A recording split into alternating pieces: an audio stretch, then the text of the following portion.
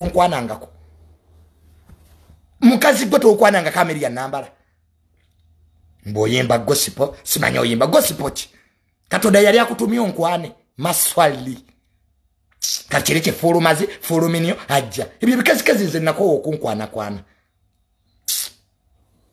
hano wajja nonkwana Amelia Nambala nompita muloji egaluga tewapita muloji egaluga kwe voice notes gwe fulu figa toyingirira nga byotamanyi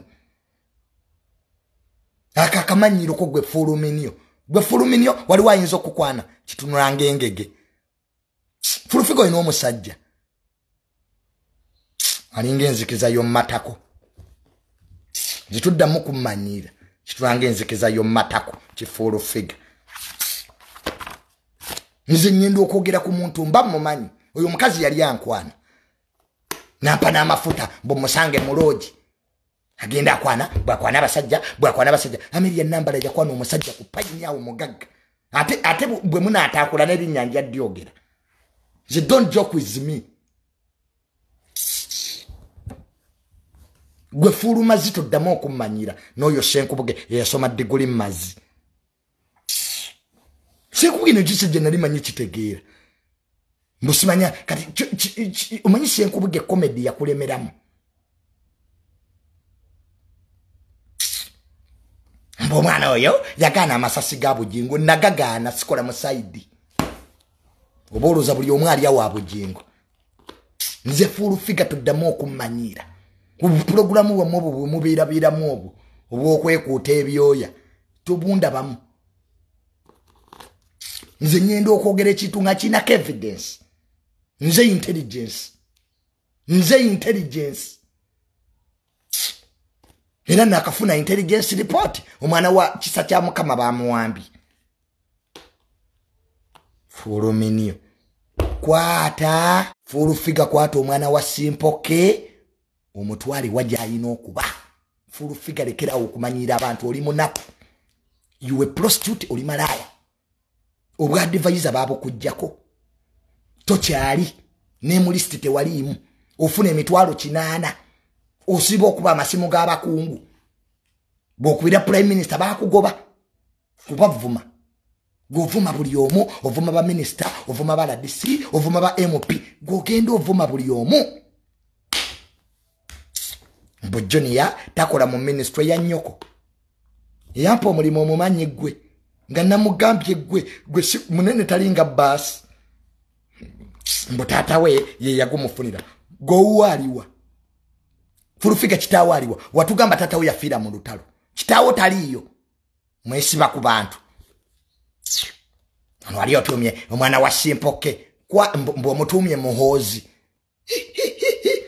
ne bakugamba limujjeko omwana we Simpoke Jr later court judgment olitene DNA 1 bolo zanze byenjogera bya bulimba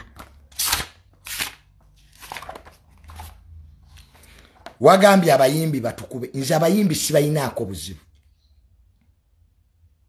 abayimbi I have no problem with musicians nze I debate ro amateeka ga Uganda tegakiririza mu violence fulufiga simanyi oba wasoma ekikusumbuwa butasoma I quote the constitution of this country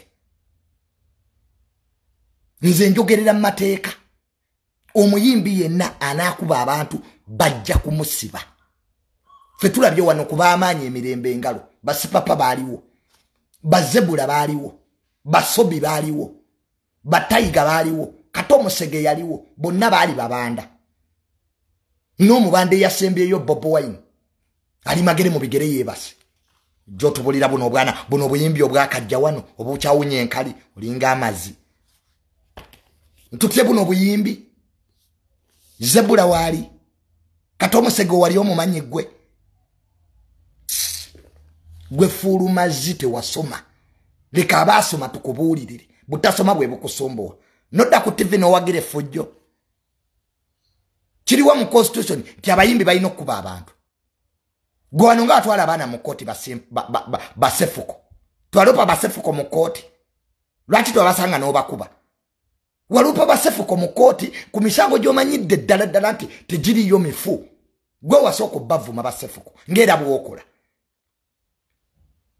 niba nogenda mu DNA niba kwa DNA results ngomwana wa Sempoke tewazikweka lwaki Sempoko mulamuzi ya muta bwaba yali girute waliyo yagala kubuza bujulizi full figure omwana wa Sempoke nga tulaganga kutata wa mwana so efujjo tetuli wagira era buli anakole fujjo ne wobo ino munene yenkanawa you will go to prison abana Uganda singoma siza kuba abana Uganda bano bebataddeko government yenu bebe wa president ya kalulu ojo tubuliye ku violence full figure wasoma ke Colombia umanye sikobati yakola Colombia gwe. We are not here to fight for everybody. We are fighting for our rights. Zino rights zaffe ngaba na Uganda. Tutumala kwebuza kugwegwe malaya. We don't ask about you. We get our legitimacy from the law. Walebe ko mwana wa jeno nga kuba abantu. Bajeno bayina abana wano. Mwali mulabye ko mwana wa jeno mawulire. Nti yakubya abantu mu bala. Ffe tubeera mabala, tunwa neba kano, tunwa neba meja. Walabye ke fujjo mu bala. Jo tubulira buno buyimbi bwamwe obo buno buli bwenkwacho kubanga kakuwaye emitwalo 5 nolete ekitwe ekyo gwe full figure nebyo biwevu byo olinga omusamizo olinga amazi noloza byogera bikola sense. We shall debate it here. Tiriasinga mateeka wan. Fetula byabamanyi si papa yaliwo wan. Buno buyimbi bwe mwete bwina na sente. Si papa ine billions of money. Si papa atambula ne motoko ngati kuli number plate. Si papa nga kumibwe jeri kuma president. Ojo tubya buno buyimbi bwamwe obwakamala okunaaba enchacha bunya na matako. Ojo tubolira muve ku bayimbi balinga amazi. Abayimbi be bawandika constitution. Abayimbi be bali liberating eggwanga lino. Abana babalwanyiwe bali wano. Ojo tubulira abayimbi. What about abana babalwanyi? Kids of generals here. Kati bote bajja kwata wako. Kati badokita basojo ni emulago.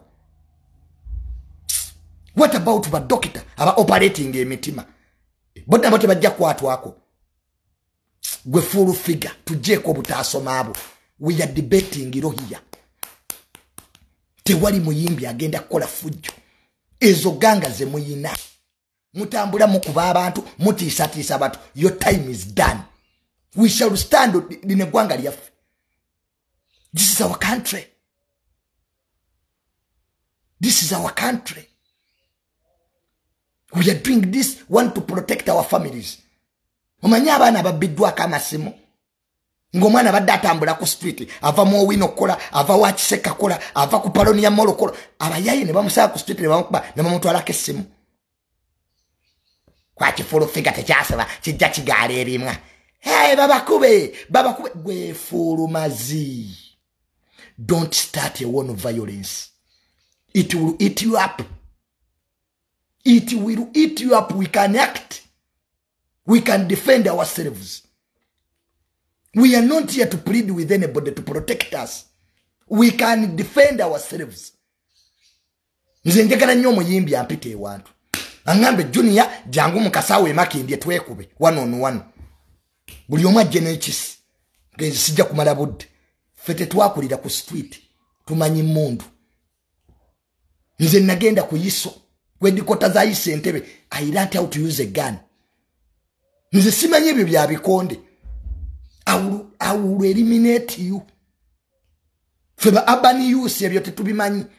Feba planned kid tetumanyi ebyo bya violence. Nze nkwacho za mweze mulya akakamanyiro kamu.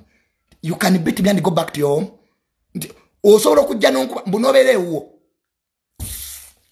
You people, you are joking with the fire. Mumuzanya na muliro.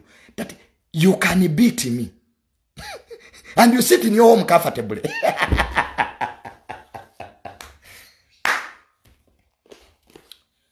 You oja kwata umanyi sebufu. Let me tell you something. Sebufu omulaba. Yali omugagga ennyo. Yaguza omukazi emmotoka. Bwaguza omukazi emmotoka ndoze ebbanja ly'okusasula ne liyitawo. Bwaguza omukazi emmotoka ndoze ebbanja ly'okusasula ne liyitawo. Bwaguza omukazi emmotoka ndoze ebbanja ly'okusasula ne liyitawo. Bwaguza omukazi emmotoka ndoze ebbanja ly'okusasula ne liyitawo. Bwaguza omukazi emmotoka ndoze ebbanja ly'okusasula ne liyitawo. waliwo DPS oba yali osaawo ku CPS bamuyitanga Baguma n'abayita Sebuufu n'omukazi DPS agenda olaba oba yali oba yali DPS n'ekimanyi bali bamuyita Baguma in fact bamusiba agenda okulaba Baguma ng'omusango gwa civil n'abagamba nti Sebuufu mugende mwerope mu kooti kuba this is a civil case ogamba omukazi wamuwe emmotoka tannakumalayo ebbanga liyiseeko you had an agreement mu kufuluma Sebuufu yakwata omukazi n'agenda naye ne bamutwala omu ku basajja ba Sebuufu akwata omukazi amatayi yamukuba omutwe ku kisenge omukazi n'afa. That's how the woman died. Bamukuba omutwe ku kisenge. That was the end of Sebuufu. That was the end. Sebuufu yali mugagga nga n'abakungu mu government bamugulako emmotoka. Nze taata wange yagulanga mmotoka wa Sebuufu. Sebuufu nga mukwano gwa IGP, the former IGP Kayihura. Nobody could save Sebuufu. Teri ya mutaasa. Bamusalira emyaka 45. Ne DPC Baguma bamusiba. Kubanga ate ye kye yakola kyekanankana n'okutta. Lwaki omukyala teyamuwa bukuumi? Why could he allow Sebuufu to go with the woman? Ojja kubayo omuntu ogwo nga tumanyi famire ye. Kanyamunyo bamutwala mu kooti nga aseka. Nga mukazi wa Kanyamunyo minister tata we minister Burundi. Tata wa mukazi wa Kanyamunyo yali minister Burundi. Yenga Kanyamunyo aloza byakusaga kyasobola okutta omuntu n'agenda na he can go away with it. Nga Kanyamunyo ava mu famire ya Byanyima. President je yakulira. President Museveni yakulira mu famire ya Byanyima. Boniface Byanyima siye yamuwerera. But they said no. Kanyamunyo should go to prison with all of the connections. Kanyamunyo ze yayina fuluma zibi no bimanyi. Fuluminyo fulumatako. Byogera ku TV obimanyi gwe. Nga baso omuntu wano yinzo bidda mu gwe. Aba kuba abantu n'aba bawagira mwenna muba mukoze omusango gwe gumu. Kanyamunyo yatandikanga aseka mu kooti. Teyafukamira. Yafukamira mu Northern Uganda n'asaba family emuyambe. Omusango gwa Desire Mirembe ne Matthew Kirabo gwawedde gutya Gashumba gwe yalimu. Nze nasanga Frank Gashumba ng'abinyumiza. Nangamba Junior wadde omuvubuka ava mu famire y'abamugemeire. Oyo omuvubuka oyo ba Frank Gashumba gwe musango gwe balimu ne Daddy ogwa Desire Mirembe ne Matthew Kirabo. Omuvubuka oyo yakwana omuwala mu America nga tata we senator. Gwe nolabika osaga ng'atava mu famire y'abamugemeire. Omuvubuka bamupangira nadduka mu Uganda Interpol yamuzza. Omuvubuka yayina girlfriend nga omanya abana be Makerere. Oba bafunamu butakanya mbuna akwata girlfriend n'amutwala erugazi gye yamuttira mu bikajjo omulambo n'agusikasukeeyo. Ne bakola reports mbu essimu y'omuvubuka gye yasemba bazza amasimu ng'essimu y'omuvubuka oba ye Matthew ki oba ye that boy mbu ye yasembayo kuba ku ssimu ye. Ogwo omusango gwali guyawuddeko Frank Gashumba ne taata wange. Kuba nze my dad was supporting the bamugemeire family omulamuzi. Nga Frank Gashumba ali eno ku side yono omuwala. Kakati what am I telling you? Lwaki bino byonna omuvuka ye Matthew Kirabo. Matthew Kirabo yali dokita. N'ayagala girlfriend nga omanye bya university. Ndoza ne bafunamu obutakkanyi. Yamukwata n'amutta. Mbu yamusazisa laser blades n'ez'abasawo. Kati Matthew Kirabo ate yayina omuwala wa senator mu America gwe yali yayagala. Abavubuka bayina emikisa. Era America ye yamupangira dduke Uganda de Kenya. Interpol n'emuzza. President Museveni yaga ajja kudda. So what am I telling you that? Abayimbi abandaba government yene basupportings muyine sente abamu n'okusoma temwasoma. You are illiterate. You have a violent background. Abana Uganda baba supporting. Kati eky'omusasulamu abana Uganda kuba. Mbo muyine gali, sibaya muyine gali. We are going to round up those boys. They are going to round up those boys. Eno government yebange etada bana yenge iraba. Nze mumbuzi, ask me. Si papa yakaba amaziganga mulaba. Si papa yaleka dole emitwala na mwetano. Dole emitwala na mwetano manyi sente meka. Buli mutwalo gwa dola guli milioni ya 3.6. But even money could not save the rich si papa. Ne sente tezayamba ku si papa. Jali eruzira. Nagenda yokulaba si papa nenkaba amaziga. I cried. Nga si papa ayingira mu mall.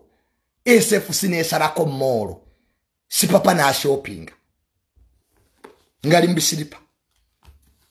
Si papa sente ze zali za cash. Nga tambula ne motoka nya tekuli number plate ngemu yeri mu sente. Bino nabira bako nagange. Byemba bulira. Ekintu kyosembayo ng'okuzanyisa ye state. Mu byonna byoba okola teweerabira nti government kirala.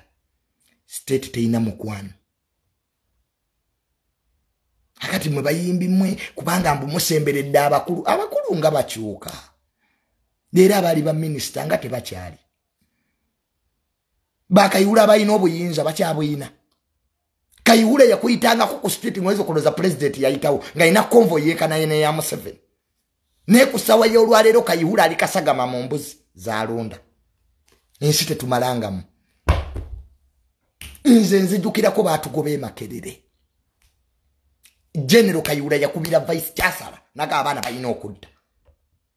Wano wali wajja okuba n'obuyinza obusinga obwa Kayihura. Kayihura could speak on behalf of the president nga tamukubidde na simu. Nga president 7 years ga Kayihura. Nga kale finish that. Twagendo tuka mu kalulu ng'obuyinza bonna Kayihura yabuyina obw'eggwanga nga president ali lwakitula. Ne kati Kayihura alunda mbuzi. General Mukeya amukomezaawo to rehabilitate him. Chitata yakwatako muzindalo nagamba mu minister wa security talina buyinza. Bani mwenga mwerabira. Abayimbi nga mwerabidde. With all these examples, temuyize. Nze nalabako chitata. Nga mu passport ya chitata. Kansirika kuba mmanyi bingi. Nze mmanyi bingi. I know a lot. That's why I keep quiet. Nze nabanyumiza chitata bamujjana mu lodge. Ngo buyinza bugenze. Chitata ngajja ku police n'agamba DPS I command you tabasibe. Nga n'ebipapula tewali. Ne bakuta. Chitata could command senior police officers. Banikisoni bagusibwe balagawa. Kakati government yesi bampologoma ng'oleeta mbwa. Basi bampologoma. No ati empologoma bagisi ng'oleeta bano bafulumazi, fulufiga bamazi, zinembwa, these dogs who are just barking because they lack what to eat. Basi bachita toleta fulufiga. Basi bajeno Kayihura, a 5-star general, ng'oleeta no fulumazi. Abira kusuruti ayasama byatamanye ne bamuwaya asatu n'omubuuza wasomaki full figure bamulayiniyo fibye tumanyi bingi ense tuyigiriza tubula ffe tuli hambo nze junior amwera abiding citizen ninsobola okukola effujjo kubanga buli munene gwogenda okubira mmanyi nze mwala baana ba traffic nabaga temugenda kunkwata they thought I was joking. Kati obaga nti junior. Kati ojja kuira president Museveni nga nti muzukulu wa junior yakozesa yega handle that family. Fiba twesonyiwa.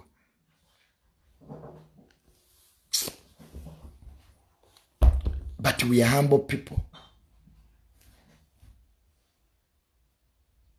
So n'olwekyo as I'm ending, abannamawulire bajja kukola omulimu gwabwe. Let the media do its work. Nammwe abayimbi mukole ebyammwe. Abasawo bakole obusawo. Amama nze siraba kuggwanga bannamawulire bajogeddwa nga wano. Abayimbi temutuwa ssente. Mukola konsati zammwe mu kifo ky'okuyita ab'amawulire. Abakaiti bannange nina akasente katono temwagala. Mwagala tubawagire ku by'ekisiru byammwe. Kati okudu support gravity ng'agenze ku ttaka ly'omuntu. Really? Because he's a trespasser. Bob Wine ne wemba simwagala. I can't accept omuntu okulinnya ku property za Bob Wine. Shoot allowed in law. President Museveni yabagamba dalinya ku farm ya Jafune sasa wano wawe. Kati Bob Wine yeye atayina chiche. Kwano buli omwanyi ne chiche twewe ekitibwa. Bob Wine ngatanayingira byabufuzi ebyo bintu bye yali tabiyina. Choka abijje mu politics. Gravity wabaya badagala uzimbe ddwaliro yandigeze mu government. Tunaba tuliawo nga nettaka lyedikenza abayaye baligenzeeko mukwaye president w'abayimbi. Respect people's property. Ettaka weriba siriryo toyina right kulisalimbirako. You were criminal trespasser. Era oyo Gravity singa yasanze omuntu nga si Bob Wine bali badde bamututedda mu kooti. Oyo wakota building materials ku ttaka ly'omuntu. You went Gravity wagambye president oyina ettaka lyo which you don't have. You lied the president. There is a proper way of getting money. Abayimbi waliwo engeri entuufu ey'okufuna ssente. Ne temumanyira abantu temujoga bantu. Ne Bob Wine munna Uganda ayina lwakisize ng'omuntu. Nze Bob Wine nandibanga simwagala politically. But it doesn't make sense to support hooliganism. Wano bajeno tebalina mataka. Even generals have land. Colonels have land. Doctors have land. But should we support people to go on other people's land, really? Nga president mwenyini ali mukunweza bwannanyine kutaka. Nga tuli mukulwana ab'ebibanja tubawe ebyapa so that we solve the land question. Ba land road budget ba compensating mu Uganda Land Fund. Gwe full figure tewasoma. The problem full figure byenjogedde tobitegedde because tewasoma. Look at Article 99 of the Constitution. What does it say, Oragawa?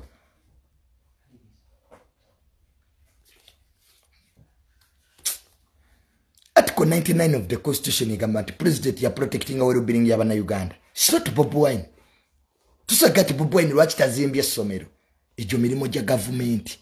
Kyo atujuwe emisolo. Kati mugenda tukamubuuza ne Bob Wine mbwe eddagala liri wa malwaliro. Are you stupid?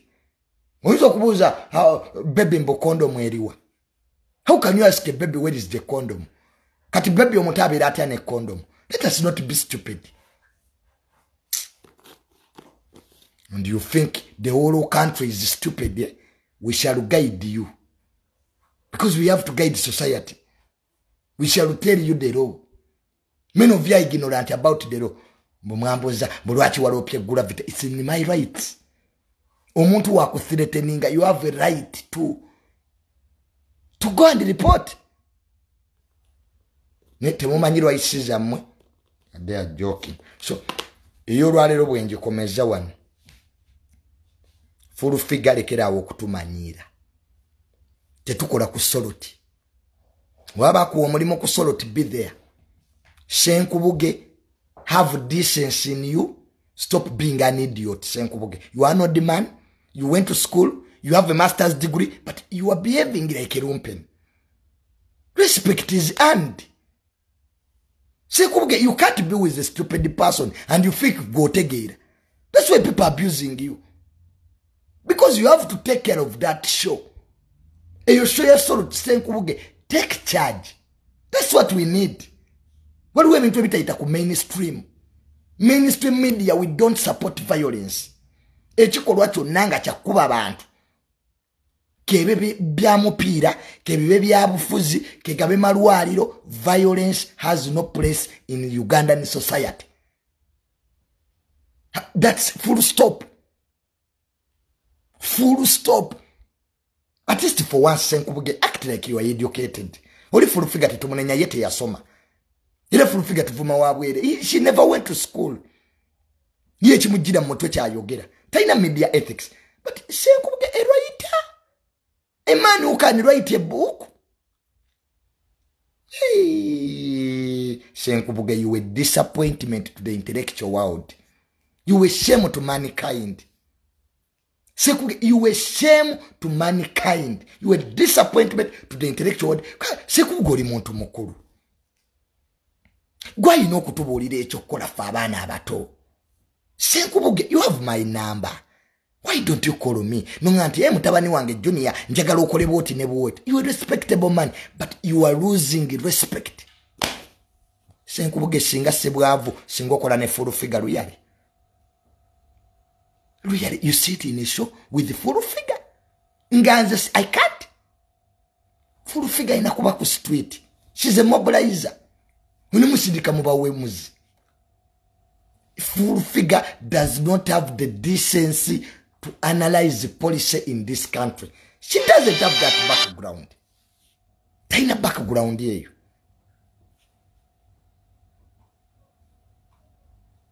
Taina. Let us not force things. An idiot is an idiot, period. Kakati gwe full figure taina baluwa ya umusobera kwogerachi. Ne Pastor Bugingo yakuleta Senkubuge nakuteka musheyo to manage full figures idiots, but we also acting like one. Kati how can we separate you katubawule tuti? Because we have two idiots. Tuina full figure omusiru atasoma. Then we have Senkubuge omusiru yasoma, an intellectual idiot. Then we have this idiot. Ngomugada ganti omusiru omufungula andika. Soloti TV ya dini. Gwarura beku ku radio Maria nga bavuma abantu. Soloti is a religious channel. Okubeera omusumba awebwe ekitibwa Pastor Bugingo. I love him. I never Bugingo ebintu byayogera ebiri factual. I always listen to Bugingo. Kwenjiri ye enyumira. But gwolooza Senkubuge bantu bameka abayina intellectualism abasobola okulaba TV ya mwe ya Soloti nga mukeera kuvuma abantu bwe muvuma onencha bwe muvuma Kasuku lero bwe muvuma Jekinezi lero bwe muvuma ba minister lero bwe muvuma ba MP. No, it doesn't work that way. Senkubuge siasa jawo siasa o bino sibya siasa. Mainstream shapes the perception of a country. Nze Junior bwenyenda ku TV, the way I articulate issues, si wembera ku social media. Kawali eggwanga libali ndaba. That's why Junior ali ku TikTok, mulala n'abeera ku live, n'abeera ku TV. Kawali mba nkutte eggwanga. Nekati Senkubuge okera ku bakyala we n'osibula mukazi wo, mb'ogenze kola. Ayiye bakuwe milioni 7. Can you buy your integrity? Senkubuge. Siasa owe musenyo owe muse myaka ejo wande badde werekera mu akatibwa akatonotono. At least gwe nokola ekituufu nomuga full figure togendayo mu directing full figure achamuka ngero omusiru yenna waaba illiterates bachamuka because tebafunanga ko social bachita emotional intelligence sequential at the university. Emotional intelligence n'abasirikale tujibasomesa. He was supposed to be in police teaching it. Emotional intelligence. Goroza lwaki LD yedda yattanga abantu. Kati tekyabatta. I told them, LD mugisomese emotional intelligence. It's absurd. Chikwasa nnaku. It's a shame.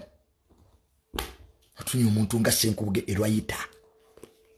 Senkubuge omuwandiisi w'ebitabo. Ati ali mu bya kaputeni Mpima. Byazanya giri emizanyo kaputeni Mpima. You bring comedy everywhere. Have the decency in you. And do what is right for once.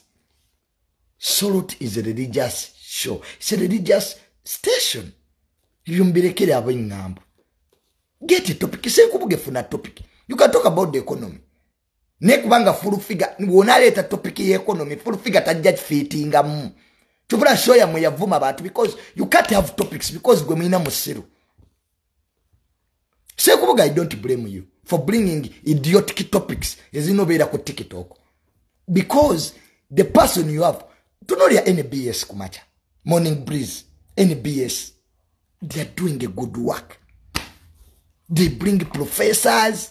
Nzendabanyo NBS kumacha Morning Breeze. Look at NTV. They have intellectual programs. Katira basoloti. Umusumba avuma ku musambu fulufiga navuma kumacha. Senkubuge navuma ku 10. Temufuula station kuba page ya blogging. Get topics. There's a lot to discuss. Senkubuge, you can discuss the environment. Ibi biraba bisanyawo, global warming, climate change. Fulufiga wadete yasoma muyisizemu. Omuge fulufiga climate bachinyonyola bwe bati. Teacher. Fulufiga can learn, can change. Nibambi senkubuge musomese.